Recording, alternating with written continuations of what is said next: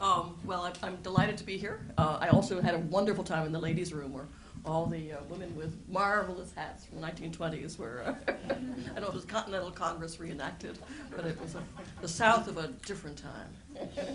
You didn't get to go, Jonah. And I always show up when Jonah calls, because he always has a good crowd. You never know quite who you're speaking to. I teach at SAIS now. I used to teach at Yale. Before that, I had a sultry nightlife, and I have continued it ever since, of having come late to international law. Unlike Janie Wright's former boss, Anne Marie Slaughter, who was reared from the bassinet as a European, I came to international law after I had been a counterterrorism prosecutor in the Southern District of New York and had knocked about a bit. And I think it gives you a slightly more unwanted but ineluctably compelling Hobbesian view of life, that the world is as every Jewish boy and girl should know, even half Jewish girls, not a very friendly place, oftentimes.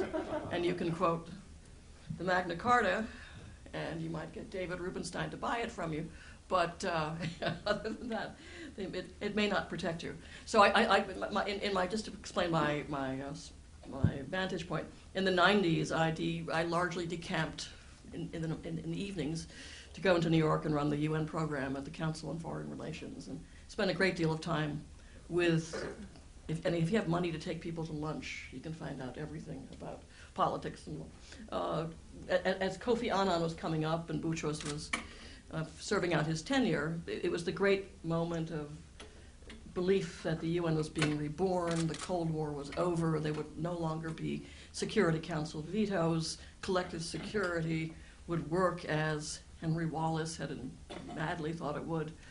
Harry Truman was, I think, tougher than that. And when that came a cropper in Bosnia with the European ice cream men, when the U.S. delayed intervening in Bosnia for 3 long years, which I think was a profound mistake, mostly because my Democratic president didn't want to start his term with a war, it very quickly took the bloom off the rose. And then with the attempt to disarm Iraq, having chosen not to bring the fight to Baghdad, but rather to leave the city intact and to depend upon the cooperation of Security Council members to disarm Saddam, I was very friendly with Rolf Akeis and followed his nip and tucks and feints and jabs trying to carry out the stripping of the WMD in Iraq, and now you will put me in your loony cage. I still am not persuaded that they weren't there, and now in the Bekaa Valley, whatever. But I think that decade really showed that the dream of convergence and amity in the Security Council was going to be always derailed by obviously differing national interests, by corruption, that sanctions, which had been counted upon as the main modality for coercion in the League of Nations and in the UN, were very hard on the civilian population, very hard to maintain. And the decade ended, I think, in a very desultory mood, that collective action in real life didn't work much better than it had worked in the 50s and 60s and 70s and 80s. And I think that's still the case. Sanctions really don't have any compelling power except over a very long term, and the army always eats first. In the case of Iran, they may have some effect only because Iran has virtually no gasoline refining capability, and so any radical action that Ahmadinejad might be tempted to take by putting sea mines in the Straits of Hormuz cut both ways. We just had a very interesting talk with the former chief of naval operations saying that though they'd be very pesky for us trying to ship oil out, it would be equally pesky for the Iranians trying to ship gasoline in. So unless he wants to have a walking-only Iran, he has to think twice about being quite so radical in his tactics. But I'm afraid I worry, I guess, in the large sense. I'm not telling you how to vote. That we are going to carve up our defense capability with the sequestration of the budget, that things we will need to both counter out-of-area threats as China becomes much more ambitious in its idea of a near abroad of Southeast Asia, will be less capable of countering that if we don't have a sufficient number of carrier battle groups to reduce the size of the Navy. I wish we had an F-22 that could do stealthy attacks without being detected. The F-35 is very nice, but fighter pilots I know who've been shot down tell me that it ain't the same thing. I worry in Europe that we will again be mesmerized by what are wonderfully uplifting talk shops, NATO, European Union, OSCE, but which have very limited capability for action. And Libya just about exhausted what NATO can do. And there always is the blowback from the human rights community because, of course, you almost inevitably harm civilians when you carry out military actions. But in the case of Syria, which is our most immediate dilemma, there is a role here for the Jewish community to think through, which I take it that, from many of my odd sources and methods, that Assad feels some security because the Alawites have been the compromise of choice among the Christian community and, yes, perhaps even Israel. Better the devil you know. And therefore, there might be a reluctance to dislodge him. I've not talked at intimate levels with the Israeli politicians, but some people have told me that they think that Assad, one of his aces in the hole, is a kind of Israeli reluctance to topple him for fear of what might come next. And I take that point. But at the same time, his brutality at this point is beyond measure. He's made a fool of a person who's not a fool, my friend Kofi Annan, who's been made to look idiotic coming in with a mission and being utterly ignored. He makes, again, NATO look impotent. Any intervention would be very difficult because it's an urban terrain in which to fight. And really, air campaigns there don't work well. And we've seen that the Russians who... I was at this funny little Munich Security Council in the mid-aughts, at the time when Putin, I like to call him Putin, he's prostitute in French. He comes here, takes off his jacket, and he says he's a tough guy. He's killed his tigers. And he was quite disrespectful to everybody at the meeting. And then Medvedev came in afterwards to make nice.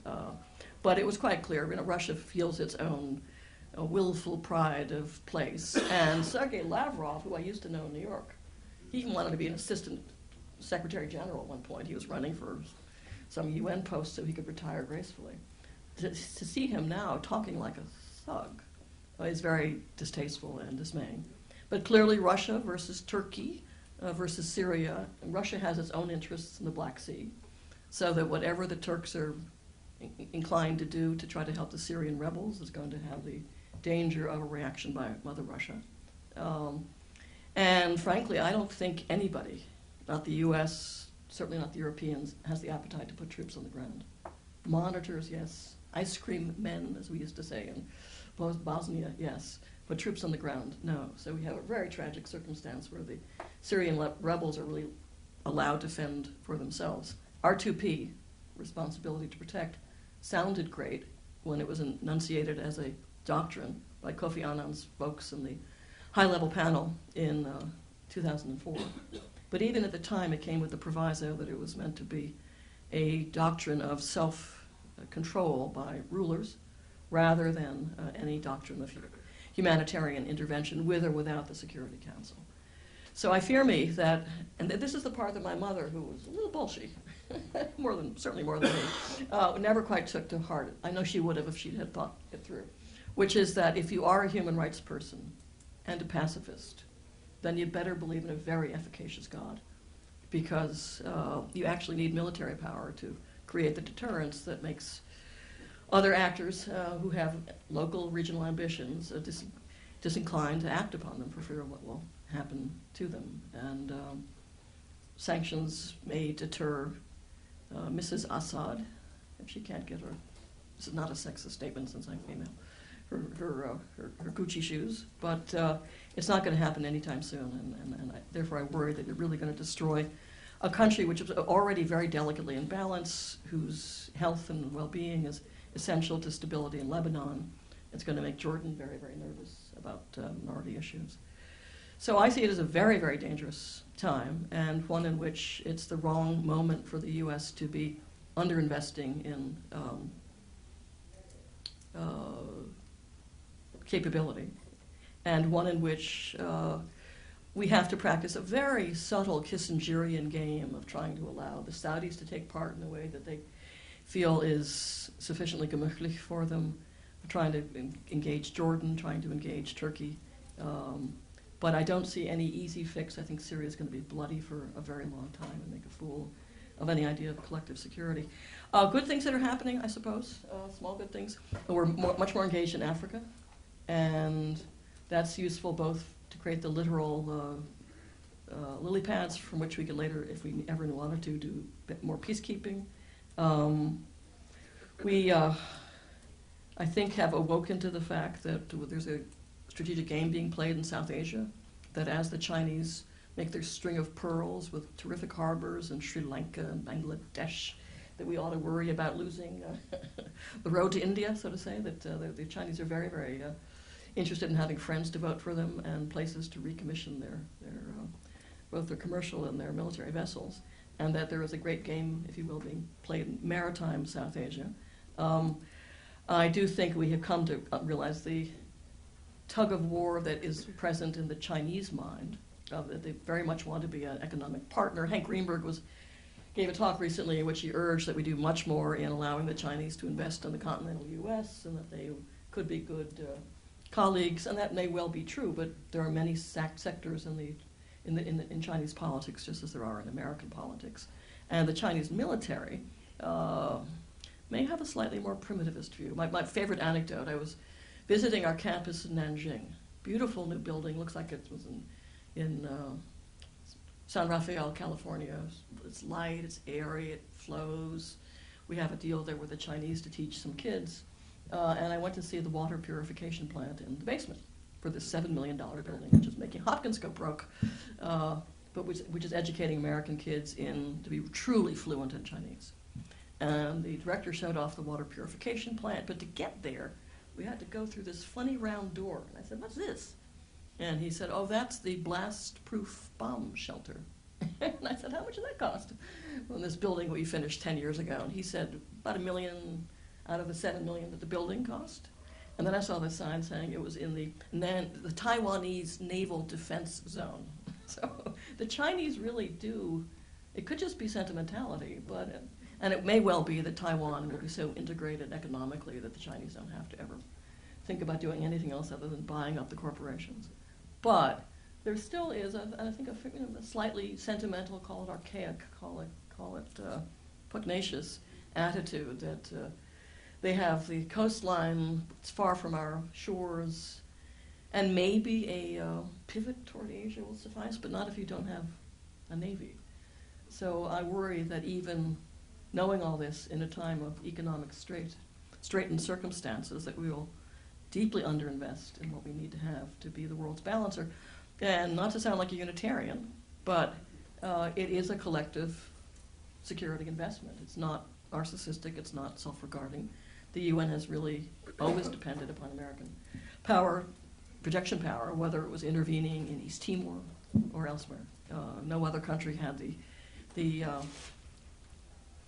necessity to be able to do transcontinental operations, which are needed for Mother Russia, but happen to have the great benefits that would equip us to allow the deployment of troops elsewhere around the globe.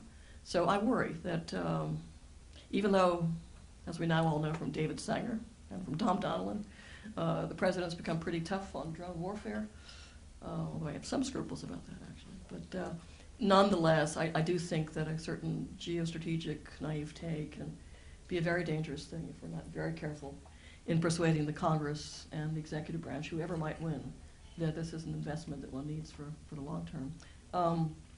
And finally, on terrorism, I used to enforce economic sanctions cases when I was a prosecutor. I have written about bin Laden from before 9/11, worrying about his nature. And I was pretty raunchy during the days immediately after 9/11, albeit very much against Torturegate. But I do think that our ability to really persuade Arab youth that this is not, or Muslim youth, this is not the way, is something that's crucially important. We did a panel at SAIS yesterday in which the general opinion from a Freedom House Egypt director who has battle scars to prove the point that she cares. She just came out of a cage on trial in Cairo, was that the new Muslim Brotherhood president actually may represent a much more diverse constituency of people who are simply anti-military, who feel that they have to make their way as they can through him, as opposed, and that the rather plain Jane nature of his wife's couturier is not how you should judge his intentions. And that the first thing one had to do was try to dislodge the army's hegemony in Egypt. And that may well be true. There's been no sign of Egypt disowning the Camp David Accords. I wonder really whether disorder in Gaza is going to be very much to their taste in a time when they themselves are having issues of transition. And finally, just on a purely local note, we just finished, many of us submitted briefs in the Kiobel case, which is not quite as famous as the Medicare, the Obamacare case. But this has to do with a funny little a 1789 statute which allows suits to be brought in American courts for torts, meaning bad acts, crimes, committed abroad. And a bunch of us who had been doing terrorist financing cases did a kind of a switcheroo. We were on the liberal side, but yet from a slightly conservative point of view, arguing that you want to be able to sue entities abroad that do terrorist financing as a way of suppressing the ability to finance operatives abroad. And that requires that one be willing to, in fact, extend American judicial jurisdiction overseas, even if it might be seen as inconvenient by BP, Chevron, and other oil companies. So I think in many, many circumstances, the kind of radical divisions between liberal and conservative are not so self-evident as how one should operate. It's very important, I think, that the U.S. be seen as a country that does care about international law, that does not think that the private economy can be operating in an utterly heedless way, and that therefore, in this particular case, if you happen to see the outcome in next January, February, it's going to be re-argued in October, is one that's very important for America's reputation as supporting rule of law around the globe. Yeah, thank you.